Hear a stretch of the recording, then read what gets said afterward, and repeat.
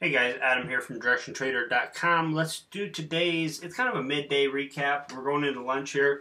Let's talk about what's going on. We're getting a little bit of consolidation here in the stock index futures.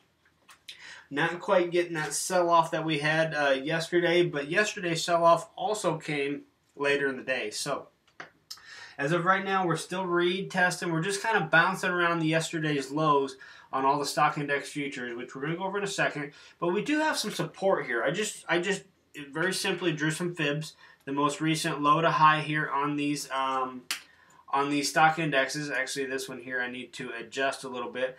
But nonetheless, we just simply have been drawing some fibs here. I got some areas of some potential support down in here just based on the Fibonacci's. As you see, the Russell's starting to get into this zone that we have here, that 38 to 50% pullback. So we're getting into that zone.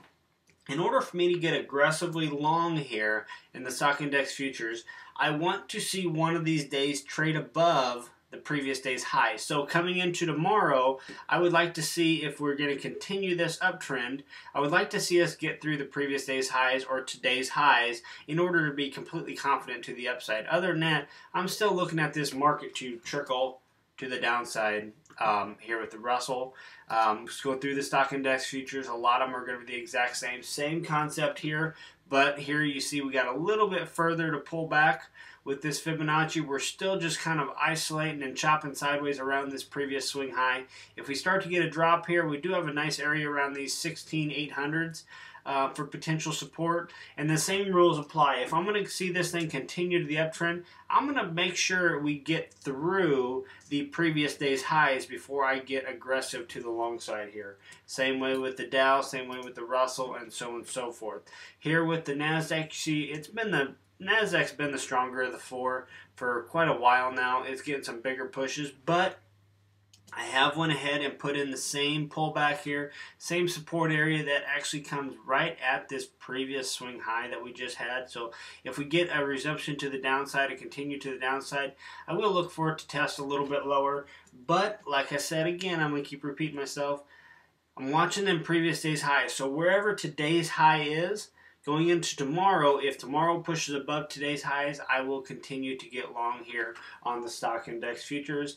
And then finally here with the S&P, the exact same analogy for this that I had the other four. I just simply showing you the pullback here with that instrument, and same thing applies. Watch them previous day's highs before we get aggressively long. So what I mean by that is in all these pullbacks that you see we mark up them previous day's highs until we break through it. I don't get aggressive to the long side until we're able to break through them previous day's highs, which you see happened right here, and then off to the races again in a resumption of the overall uptrend. So just something to pay attention to. And then finally, let's take a look at crude.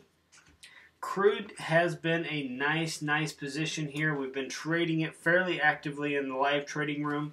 We have some room here still for the crude to move down here a little bit lower.